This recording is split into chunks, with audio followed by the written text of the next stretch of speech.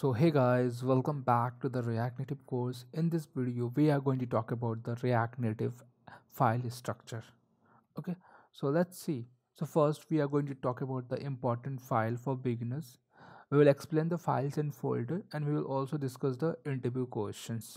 Okay, the important files that you should know. The first important file is called package.json. So you should know like what is package.json file.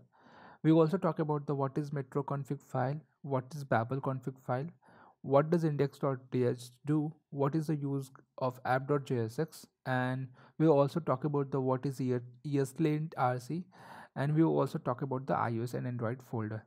So let's jump on the VS Code. So you can see that I've already created one project in the last video using the npx react native at the latest init project name.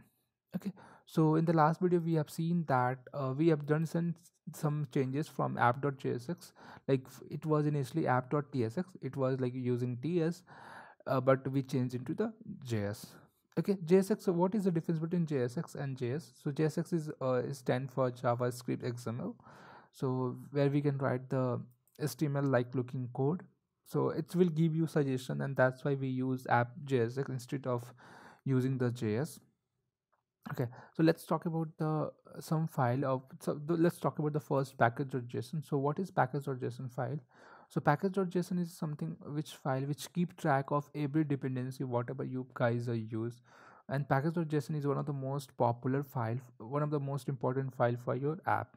Okay, so say there you can see the name of the package in it, and the version and the script file. Script file has some script like that is that script has some certain task. So whenever you run a command npm run start, so it will hit this command, and when you run the npm run android, so it will start this command. Okay, so if we talk about the dependency, so our react native project, the react native boilerplate is using two dependency. The first dependency is react, and the second one is called react native. Okay, now there are some dev dependency. What is dev dependency? Basically, which are helping this project in the development. As dev stand for development, so these are dependency, they are helping them to develop our app and the development. So in the development we are using babel core, babel runtime, and so on, ESLint. And ESLint has no use in the production. This these dependency are just using in the development, and we are using the node more than 18 version. You can see the ts config, we are not using ts config. So if you want to do any configuration for typescript, you can add it here. Readme.md file, here you can add any readme, like whatever you want to tell about, like how to set up your project and so on. Now what is package log json? So basically, uh, every like react is a package. Okay, so it has some sub dependency. So package log json will keep track of that dependency as well as the sub dependency. Okay, and that's why, like, package log json is there. But one of the if you delete the package log json, it doesn't affect anyway. But you should, if you lost the package.json, it means you lost your project. So package.json is one of the most important file, and you have to take care of that. Let's talk about the what is metro config file. So whenever we do some changes, okay, and it will reflect in our app. Let's suppose if I do some changes, uh, okay, so it will suddenly reflect that changes after saving that. Okay, and this is possible only by the metro config. Okay, now just config is for the testing purpose. So if you want to write some test cases for your app, so you have to use just config file. We have index.js. So basically it is a root file where we register the our app component. So we are just importing the app component, and we are registering this component. Okay, same file has some, it has used for ruby gems. Okay, and we don't have to think about right now, we are not going to use anymore. And what is babel config? So basically what has happened now, we write babel is a transcompiler which convert ES6 code into the browser and understandable browser compatibility code. Okay, so basically let's suppose we write the ES7 ES6 code, but our react native or our system or our browser doesn't understand that ES7 snippet. So it will convert to the compatible form that a browser or apps can understand. Okay, app.jsx, we talk about this already. What is app.json file? Here we can write the name and display name. Watchman configs, okay, so as the name suggests, watchman, so it will watch our file. So this is the watchman has a job to keep the watch of the every file, and whatever the changes it will do, it will tell you the metro, and metro will reflect that changes quickly.